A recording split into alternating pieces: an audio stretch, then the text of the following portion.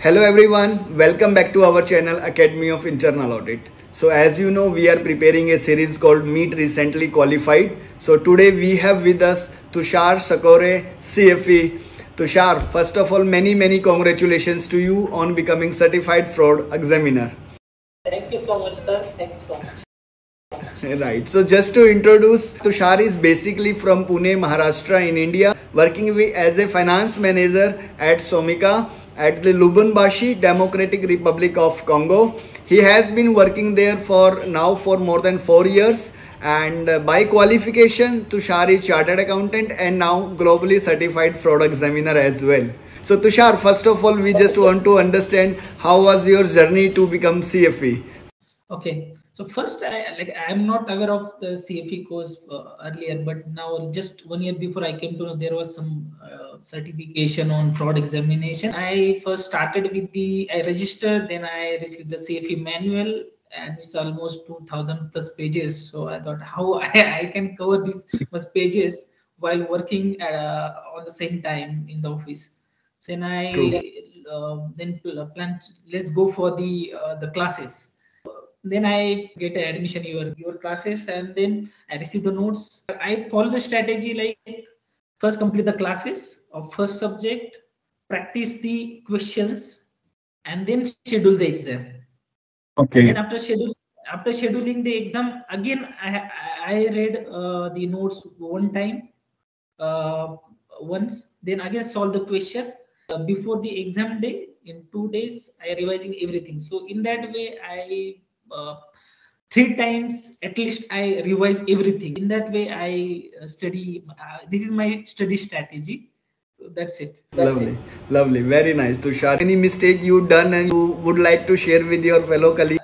From my side, I did only one mistake, that I started I registered for 1 year back then, but appear almost at the end of expiry of my registration. That is the only thing, because once you register, I thought maybe everyone can plan and just go for it instead of just waiting for the time to come.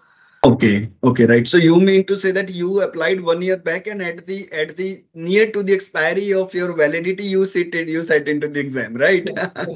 Though in my thing, I'm in a hurry that time, maybe like how I have to finish this topic. So maybe some people will manage, some people not able to manage. So that is the only thing. So plan your studies properly.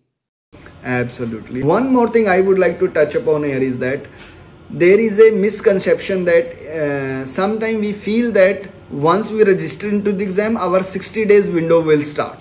It's not the case. Your 60 days window will start once you click on the button called schedule my exam, right? So the moment you click that green button, your 60 days will start from that period. Otherwise, you are in the safer zone. You can sit into the exam for next 2 years. The validity of CFE registration is 2 years. Very nice. So Tushar, very nice. You have really shared very good thoughts. Right, Tushar, thank you so much for joining and sharing your thoughts. If you would like to add anything else, any closing message you would like to give to your fellow CFEs. So during the exam times, like when you schedule your exam and just appearing for the exam, so just make sure that all your system requirements are met, and just starting the exam, just read the do's and don'ts. Then after starting the exam, you might feel that some questions are tricky or some questions with the option are confusing. So mark it as a flag, and again come back to that question at the end of the exam, because you get 120 enough time, 120 minutes. So that is, I think, enough time, because I used to solve all 100 question on an average 80 to 90 minutes. So okay. I get almost 30 minutes. So again, I am going to the flag question where I thought maybe it's not correct answer, or I'm not able to answer. So I give the time to that question again. So making sure that I'm answering the correct questions. And in CFE, like other some objective type of question in other courses or other CFE, it's not in CFE, not like that, because you can clearly able to understand which option we have to eliminate or which option is correct. They're not giving the similar type of options for the question. So this is the good thing in for the CFE exam.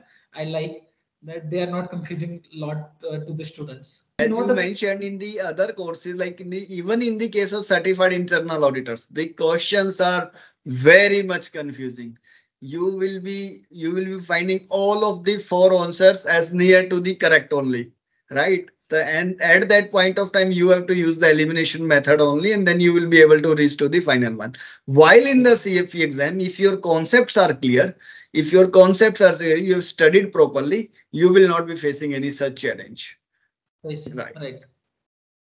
Very nice. Thank you so much for sparing your valuable time, and we Academy of Internal Audit team are proud to have you as the part of AIA family, and wish you all the very best of luck for your career. Thank you so much, sir, for your guidance and your everything. Like your team also good.